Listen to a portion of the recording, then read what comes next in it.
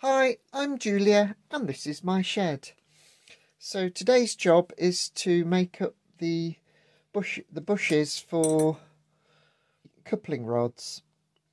So I've got one bush at one end, but we haven't got the other end or for the trailing link either. So that's the leading link, this is the trailing.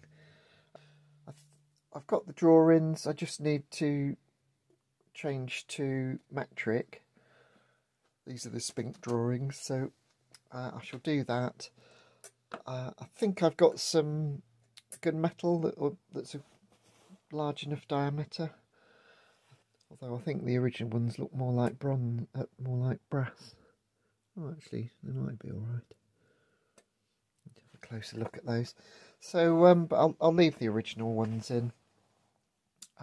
So yeah, we need to go have a bush frenzy today. So I'll get some material sorted out and I'll bring you back. So I've worked out what the metric equivalents are to these dimensions. I'm working in metric basically because the pins are made in metric and I'm a bit more comfortable with it, to be honest. I found some gunmetal. You might think it looks like brass, but it has just got a bit of a orangey sheen to it, which brass doesn't have. And it's also out of my gunmetal stock, so I'm pretty sure that is gunmetal. So we'll make some bearings out of this and see how we get on. So we're machining the outside diameter now. It was pretty close anyway, but we're just machining it down.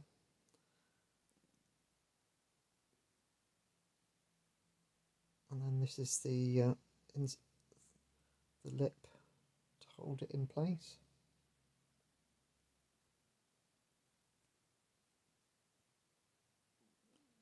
And you can see I'm offering up the connecting rod just so it's a nice fit. So it's just literally just getting on, and then I'm using that then as a gauge to get the length of the bush just right. So it just protrudes through about 0.1 of a mil. And then finally we're going in with the drills. I think it went off a bit there, so I used a boring bar just to get us back on concentric again. Then you should see us trying the 16mm reamer, but this wasn't in great condition, so it was cut in undersize.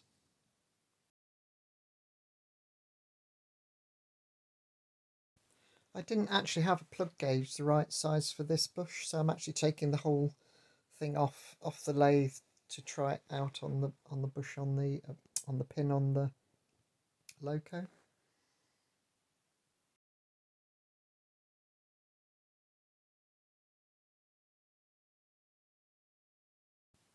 So after parting off, I've turned the bush round and I'm just cleaning up the parted off edge, and also just deep cut the corners off these as well, just so it's nice and smart.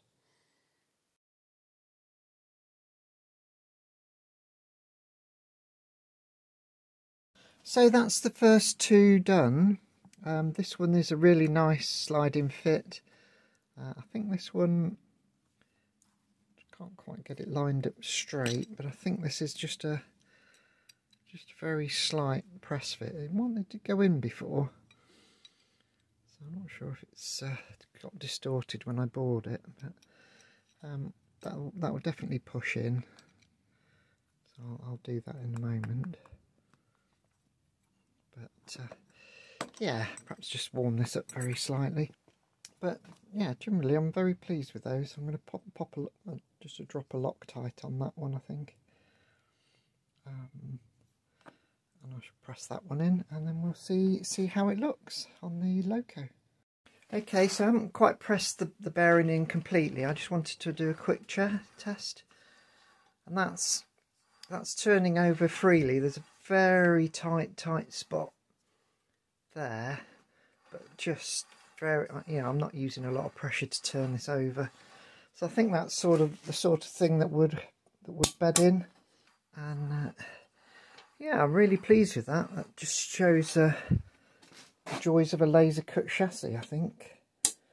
But yeah, that's definitely working great. Same on the other side. So I'll finish pressing these in, and we'll move on to the ones for the rears. But very pleased with that. So doing the bushes for the rears, the same process, they're just a fraction smaller. Again, I don't think I've actually got a reamer that's the right size, because the back pin is 11mm. Just bring you around. So this back pin's 11mm, so I haven't got a reamer for that, so I'll just have to bore it out, same as I did on the fronts. Because the 16mm reamer I had wasn't quite 16mm anymore. That's what happens when you buy second-hand tools. They're a bit worn out.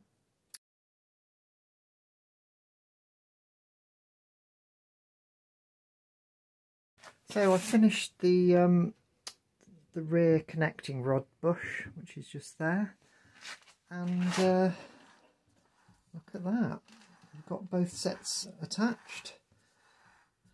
Now, one thing I'm noticing is that these are wanting to spring off a bit. There's nothing holding them on at the moment, but there's no binding at all.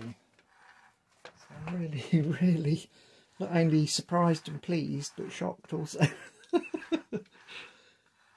It's very rare that happens, that you get the wheels turning over without any easing at all.